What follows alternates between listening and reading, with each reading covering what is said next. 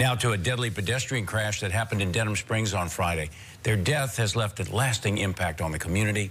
News 2's David Hamilton has more on what happened.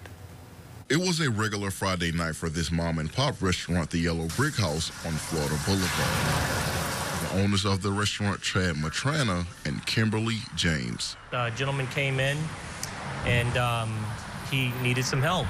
And he didn't ask for any money or anything like that. He just wanted something to eat.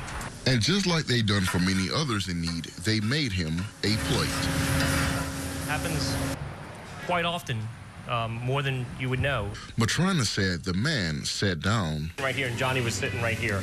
Our manager sat with him and spoke with him for a little while, and all we know at this point right now is that his name is Thomas. He wasn't there for long, and they never did find out his full name or story.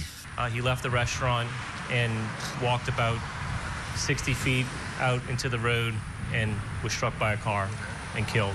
The restaurant owners, impacted by the event, vowed to help him any way they could.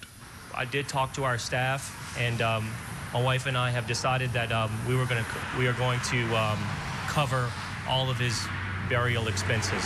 David Hamilton, WBRZ News 2.